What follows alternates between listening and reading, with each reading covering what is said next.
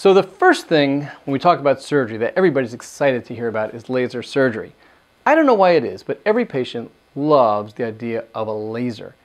And we're not that excited about it because we have a job to do in getting the pressure off the nerve, and we're not so convinced that a laser helps us any more than our traditional techniques. Believe me, we want to do the surgery in the most least invasive way. And on this list of surgical treatments, I would say laser surgery is the most minimally invasive. The question is, does it work? Some people just love lasers and must go through their whole life asking for a laser. They go to the restaurant, instead of getting a knife and fork, they want a laser. They go get their car fixed and have a flat tire. I want you to fix it with a laser. I mean, lasers exist, but it doesn't necessarily mean that it's the best tool for you when you're talking about having spine surgery and getting better. I had an opportunity to ask Dr. Stern his feelings about laser surgery, so let's hear what he has to say about laser surgery as treatment for a cervical herniated disc.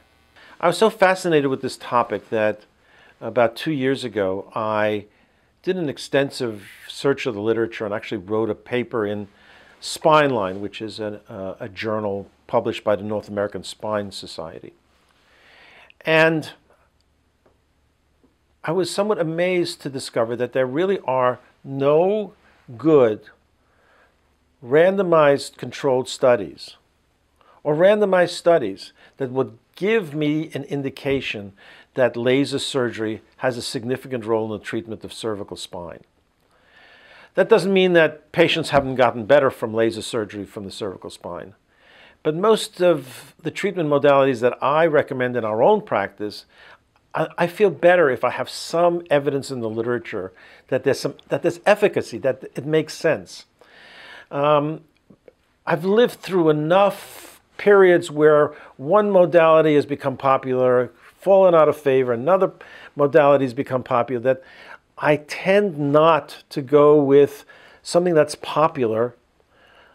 I've reached a point in my surgical career where I really want to make decisions for my patients based on some science.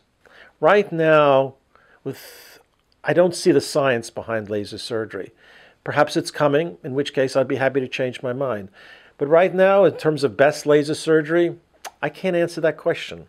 I haven't had enough experience with it myself, and I don't see enough evidence in the literature to support it.